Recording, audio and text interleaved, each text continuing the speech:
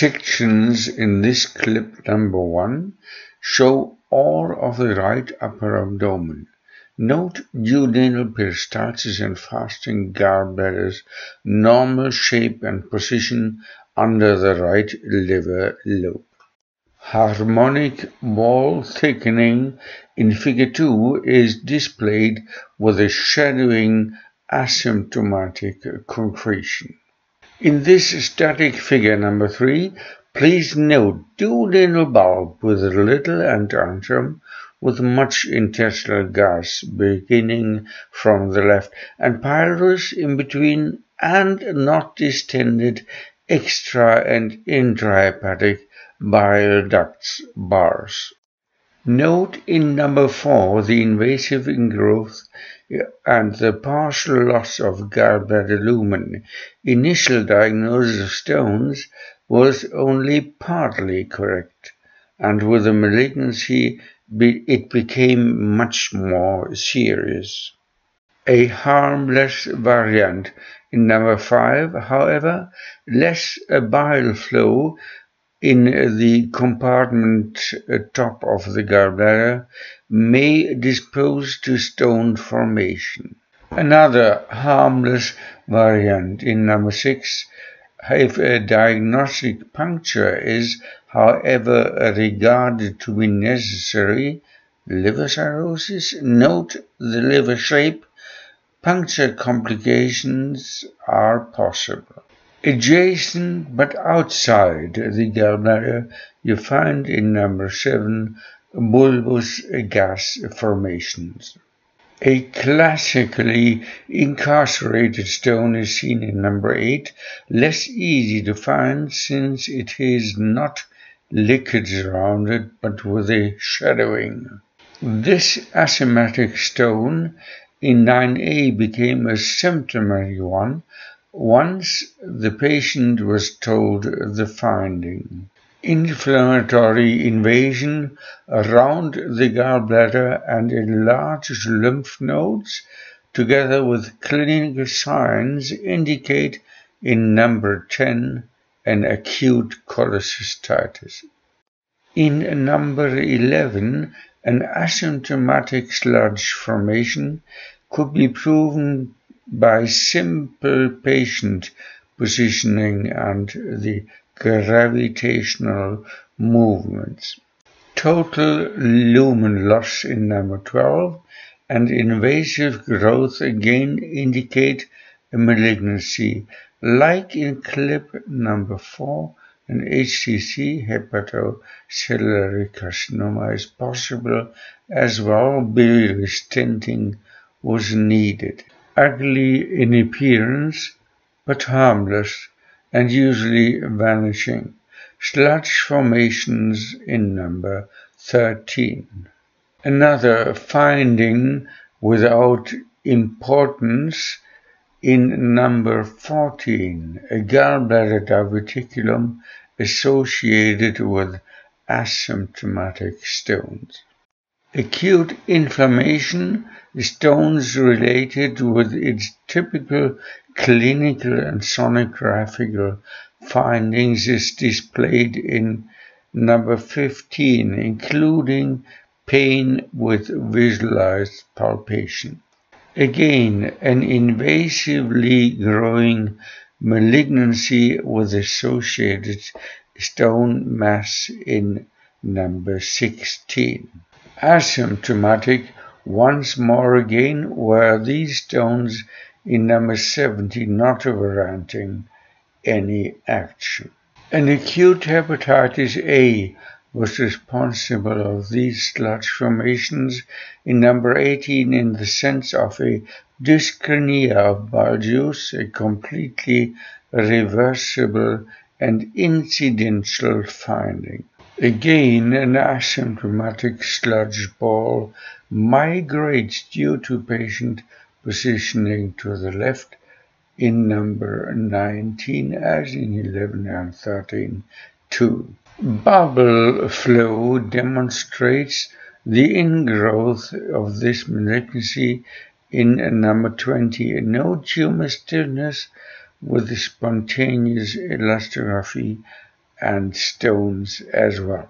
These frightening-looking masses in the gallbladder in number 21 turned out to be harmless at operation. No real signs of invasiveness were seen with bubble studies in clinical ultrasound. These sludge formations in number 22A2 were regarded as incidental findings only and not as a true diagnosis. On the contrary, in figure 22B, invasive growth again and lumen loss were indicative for a malignancy. Picture comes from times before the bubbles. An acute cholecystitis on the second day of antibiotic treatment is seen in number 23 with formation of membranes which vanish spontaneously on day 4. Asymptomatic as well were these formations in number 24. On the contrary, reasons of symptoms were quickly found in clinical ultrasound in number 25, including stone of the infundibulum, sludge, and typical signs of acute cholecystitis. This holds true for number 26 as well. Please note the sludge masses. And this is true for number 27 too, so note the helpfulness of adding clinical ultrasound to history and physical examination by simply looking into the patient. This depicts in number 28 a typical finding after laparoscopic cholecystectomy. Another mass in the gallbladder lumen, here in number 29, a harmless one once again, polyps only with a diameter beyond 10 millimeters without consequences. Erubelia after EST, endoscopic sphincterotomy, in 30 was accompanied by symptoms and site palpation pain, so operation was recommended. This stones-bearing and shrunken gallbladder in number 31 was asymptomatic as an incidental finding. In number 32, no gallbladder lumen could be found at all, either due to a total calcification of the gallbladder wall or caused by an extraordinary stone load. See in number 32. The same holds true again in number 34. Much more serious is the patient situation in number 35, with the tumor mass invading the gallbladder lumen, an HCC. In number 36, borderlines of the gallbladder are intact and there is no tenderness on palpation to be noted. Another harmless finding, a little polyp, in number 37A. Despite the size of 10 millimeter is exceeded in number 37, operation was not performed due to the advanced age of the patient. Stones give shadows, and not so do polyps, as you can see in number 38. This patient in 39, after EST, as well had to be operated because of symptomatic cholecystitis. Another victim of an advanced malignancy is seen in 40, a liver invasion again.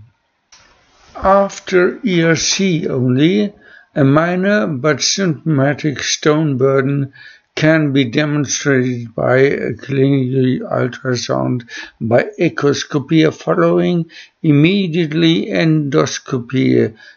Stones float in the boundary surface between lighter gall juice and contrast dye.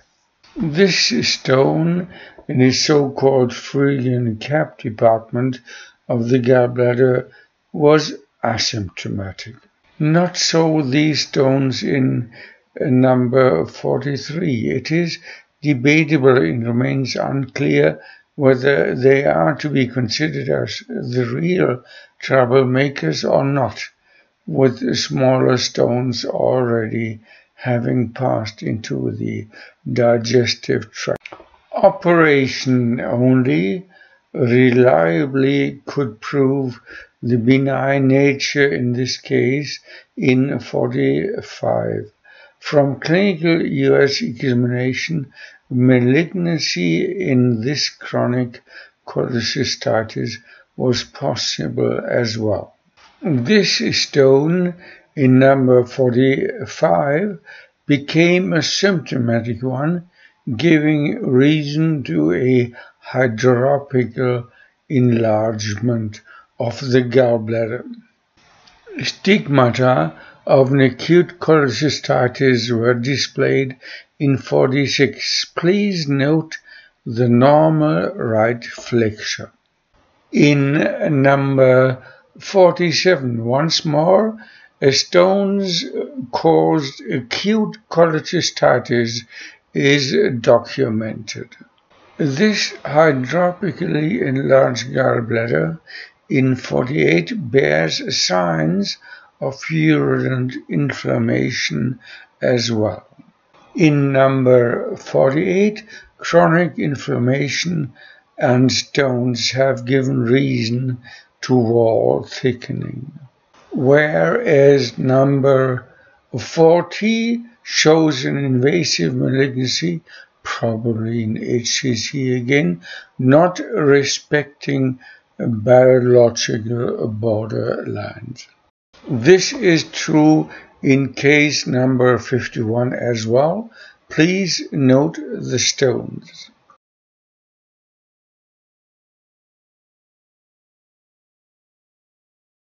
Bubble technique in 52 nicely displays liver invasiveness of the tumor again.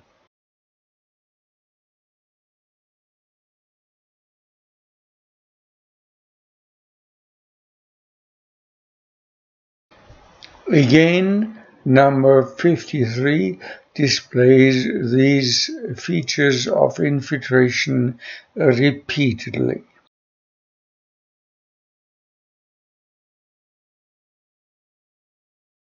Shown as case number 4 already, the same patient is repeated intentionally. It was not only the stones causing complaints, nor this was the case in number 55, a typically invasive malignancy as well.